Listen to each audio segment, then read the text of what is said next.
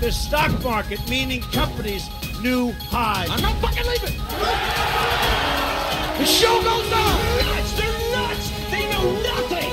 An online network called Internet. Well, it's very hip to be on the internet right now.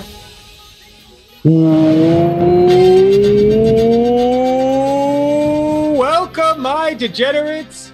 The rest of your life starts right now on Market Mania, the no bullshit approach to all financial markets, from Bitcoin and darknets to political betting, and of course, the largest casino in the world, the U.S. stock market. I'm your host, Brian Micon, financial genius, Bitcoin class of 2011, and I play poker. Joining me are my fellow degens, Matt Glantz and Brett Ritchie. Glantz traded options back in the day, and Brett is the head of Blitzpick, coming to a blockchain near you this fall. The whole thing is put together by Tony the producer, and this is Market Mania. Tony, let's get right to it. Hell of a day in the markets today. Glantz, the options fund. How you doing today? We're doing pretty good today. Today is a good day. We came in long Nvidia and Tesla. They're both up pretty good, especially Nvidia. And the market's just roaring on hopes of stimulus. We'll see how it goes this week. What's going on over there in the Robinhood world there, Brett? Things are pretty good, right? The market's up. Things are good for the Robinhood world. And I actually am loading some money onto Robinhood to do my own portfolio, tracking a lot of the picks we give out on Market Mania. So look for that later this week. Love it. Nice. Gotta love Brett jumping in here hard with the Robinhood deposit. Love it. The lead story today is got to be the election. Trump got the COVID after the old debates there. And then, Market Mania was off for a couple of days, but now we're back, baby. And then Donald Trump plus 153 is what I see, minus 180 on Biden. That's kind of a big spread over there. What do you got? What did you see with the Trump COVID moves, boys? Well, I think it's interesting that this market, he was maybe plus 130, plus 120 going into the debates. It hasn't shifted as dramatically as you would think, given what happened with Trump getting COVID. A lot of the coverage has been pretty negative as to how he's handled it, both for the country, for himself. He was riding around in a car yesterday. People didn't seem to like that. I think, honestly, no matter what he does, there's going to be people up in arms, outraged. I think I'm surprised it hasn't moved more, Matt. What do you think? Yeah, well, when he got COVID that night, the market jumped up real quick, and Donald was plus 200 because who knew if he was going to get real sick and not be able to run. But later that night, it started coming down. By the next morning, it was back down to here. The mid was around 165. So we're right there again. We'll see. I think he's in trouble unless Biden gets the COVID too. If Biden gets the COVID, then everything's off the rails. Well, it's hard to get it if he just stays in his basement as he's been doing. One thing I think that's pretty interesting, everyone I know, for the most part, a lot of sharp gamblers are just firing Biden, and the line's not really moving. I haven't seen a lot of Trump activity, so there is money coming in on Trump, a lot of money. This is a big market, and I'm not sure where it's coming from, but maybe they watched Market Mania because I was touting Trump last week. I don't know. One thing you say there, Brett, is very clear, because I trade a lot of markets, political markets. All the sharp bettors are betting Biden, and none of the sharp bettors are betting Trump. Yeah, well, they bet Hillary. They all loaded up on Hillary too. So all the true believers are betting for Trump. The true believers. No. In 2016, you could go back to the Twitter and check my Twitter. I was 90% not believing people Hillary's going to win. People were in OTC. People were laying like minus 700 when she was minus 400 or 500 in public markets to get more down OTC because they just thought she was such a lock. At some point, we'll have to describe the difference between 2016 and today.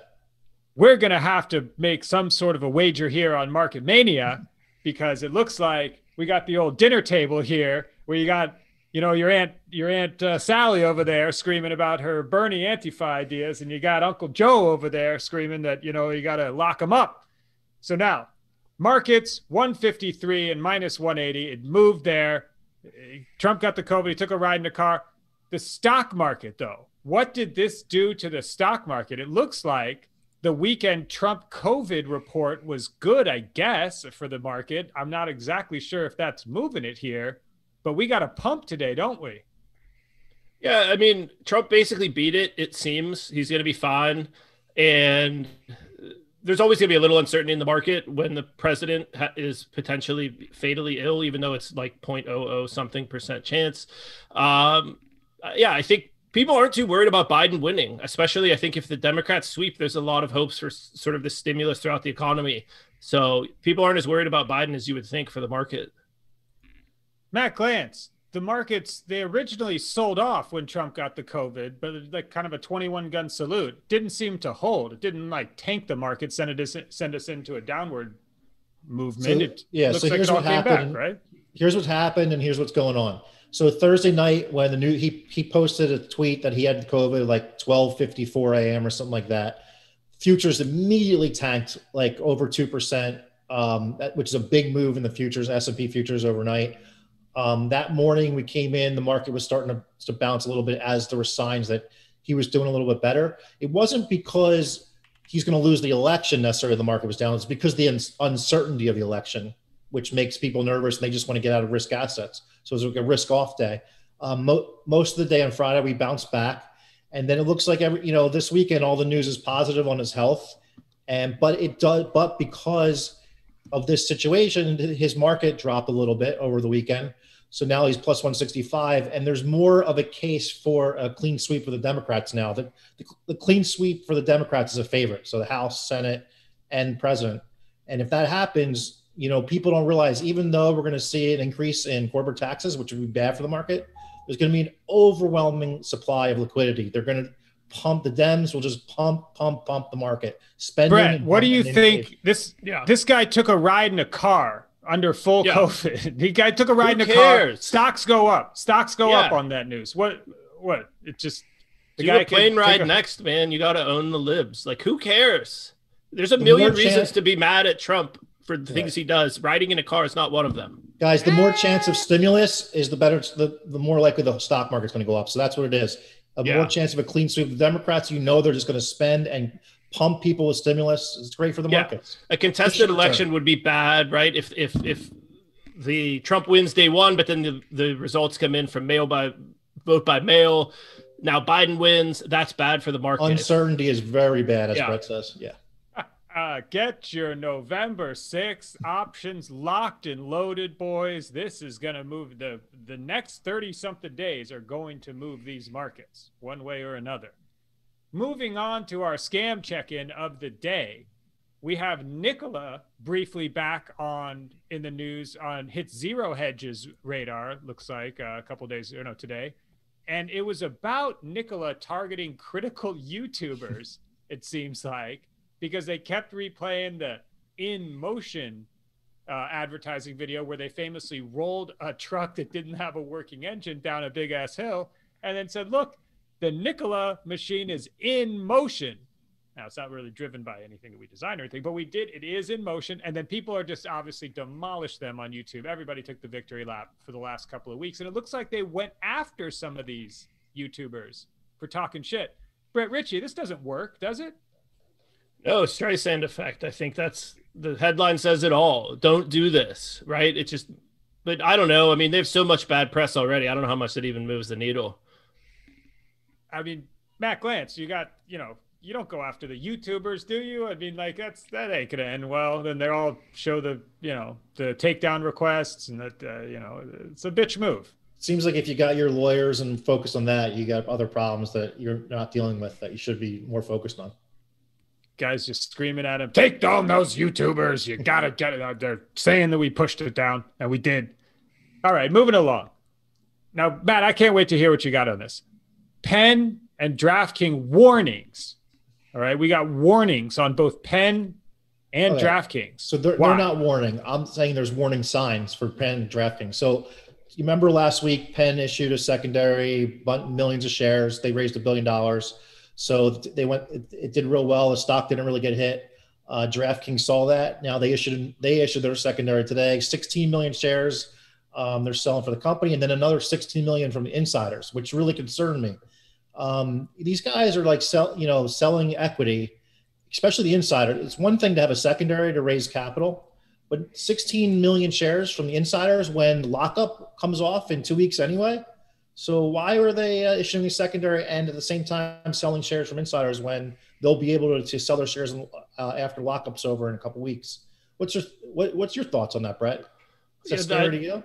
That's a little alarming, as you say, when you talk about the insiders sort of selling right ahead of this lockup period. It'd be hard to be long the stock knowing that. It seems like they expect a lot of other people to sell also. I mean, it has gone up, 5x since it was listed or something like that. It's gone on quite a nice run. So it makes sense people would want some liquidity out of that. So Penn's 70 now, and with these warning signs, I think this thing's going to be below 60 within a couple of weeks.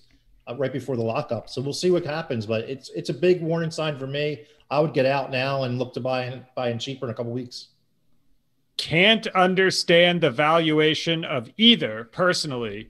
I mean, all those Penn casinos are closed. I realize they got Portnoy. That is a huge asset. The Barstool app is live. I get it. But I mean, it's, you pumped 10x since the bottoms earlier this year and double since pre-pandemic. I don't know if that much value has been added in Penn, and DraftKings has got, I mean, that thing is just on a run. Like Brett said, I mean, it just keeps doubling. And I mean, at some point you look down at a 20-something billion valuation and think, well, are people really going to fire high rake football for that long in that number? I don't know. We will watch it here. One other thing that we have our eye on here at Market Mania is the crypto world. Mt. Gox, for those of you old school enough to remember, the formerly largest Bitcoin exchange in the world, huge headshot hack, Mark Karpeles, who used PHP and he didn't secure it. And then somebody LOL'd all the Bitcoins out at a very early time for the space. And then since that point, there's been an incredible series of fuckery that we can't possibly pack into this show. But there was some were found, and 200,000 Bitcoins LOL'd back. And then Karpeles said, hey, here you go. The Japanese authorities are in charge of this one. They have 150,000 coins. They have them. The Japanese have them. And they've been running this ridiculous process to try to make any harmed parties whole. That's taken years and years and years. And the price of the coin has went up and up and up. And it's the fuckery that keeps on giving. The word on the street is that, well, maybe these 150,000 Bitcoins are going to be sold on the open market to make because in Japan, I guess you settle in fiat. Brett Ritchie, you're in the crypto space. What do you think about this? Mt. Gox, is it going to come back to keep, is it the gift that keeps on giving? Keeps fucking you year after year? I think so. I mean, like if you have coins there, obviously probably should have just written it off a long time ago. If you get anything back, that's a positive thing. I believe there's some asshole that is like holding things up too with some lawsuit claiming that he invested or owned a piece of Mt. Gox. Just a total scammer, just looking to try and capitalize on it because Bitcoin went up so much. Mt. Gox actually has more than what the Bitcoins were worth at the time of the hack. They could pay everyone back sort of their full value and have money left over. I think Mark Karpeles at some point was going to be a billionaire if they did that because the surplus value of Bitcoin was so high. If you just got cash value back, I don't know. I don't pay a whole lot of attention to it. I'm fortunate enough not to have money tied up there. We'll see. Matt Glantz, unregulated exchanges from 8 years ago that used to trade digital. It was Magic the Gathering cards that switched to Bitcoin. How much of your net worth would you have sailed into that? I don't know. This whole Mt. Gox, Bitcoin, it's all nuts to me. I'm going to just keep focused on the stock market. Shenanigans assets in brand new asset classes. Gotta love them. Moving along to the traditional uncorrelated asset that the world usually would have referred to before Bitcoin. Gold. The gold ETF is in play today. And it looks like, now does this exactly track the price of gold, or is this the basket of gold companies and all the... It's an ETF of gold, but it tracks the price of gold very, very closely. Gold last night in the futures market was down like $10. It was under 1900 for a little bit, even with the S&P futures up, which has been positively correlated lately, but last night it wasn't. They turned around. Gold's now up $10 in the day. The GLD is about, 179.80. It looks like they might have it be turning around the commodities. I think oil's up today. Some of the other commodities are flying. It looks like with this stimulus in the air, if Pelosi and Mnuchin get together, get the stimulus out, and people start feeling good about themselves, especially with that Bitcoin news last week where the U.S. government's kind of cracking down on BitMEX, might be some people looking to get out of Bitcoin and move into gold. So I think there's an opportunity there to look at. We'll see what happens over the next couple of weeks. Brett Ritchie, BitMEX news hit. Shout to Arthur. Good luck, fam. What do you think? You think people are dumping the coin to get the more traditional gold here? They want out of the USD? I feel the gold buyers and Bitcoin buyers are not necessary. There's not a huge overlap there. It's a very similar sort of investor profile, but a lot of people are kind of one or the other. I know a lot of gold buyers are like, Bitcoin's a scam. A lot of Bitcoin buyers are like, well, this is the new gold. There's no upside left in gold.